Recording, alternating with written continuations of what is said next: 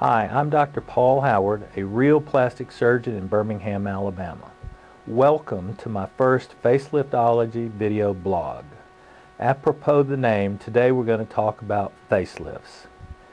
As a book collector, I have textbooks from the early 1900s showing a really good facelift done by surgeons in the United States, skin-only facelifts under local anesthesia with before and after pictures that are really good.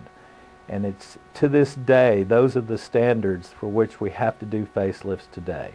In 1976 or so, the facial anatomy was studied, and in fact, a structure called the SMAS was identified. The SMAS is the superficial musculoaponeurotic system. And what it is and why it's important is that it lies beneath the skin and is attached and around the muscles of the face.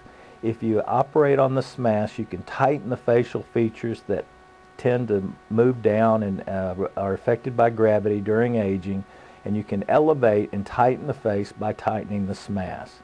When you do that, the skin follows, and therefore you can do all the work that's tightening on the SMAS and then just lay the skin down so that it's nice and snug, and the tightness of the face isn't dependent upon the skin. Since 1980s, this has been the improvement, the only improvement in facelifts were the ways that we dealt with the SMAS. Until about 6 or 7 years ago, there were no other improvements until we looked at the old plastic surgery cases and realized that you can do a facelift under local anesthesia, but with very modern technology. And the way we do that is we sedate people and then borrow from our oral surgery colleagues techniques of numbing the face by injecting local anesthesia and doing blocks.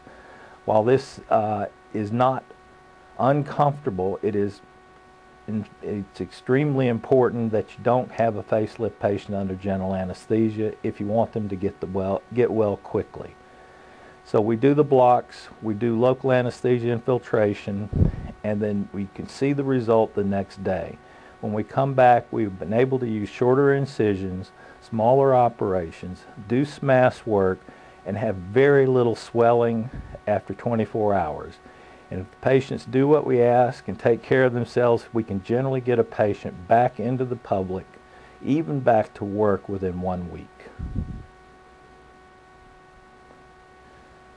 I appreciate you joining us today for our first video blog, and I will hope you'll enjoy us for those in the future. Again, this is Dr. Paul Howard in Birmingham, Alabama.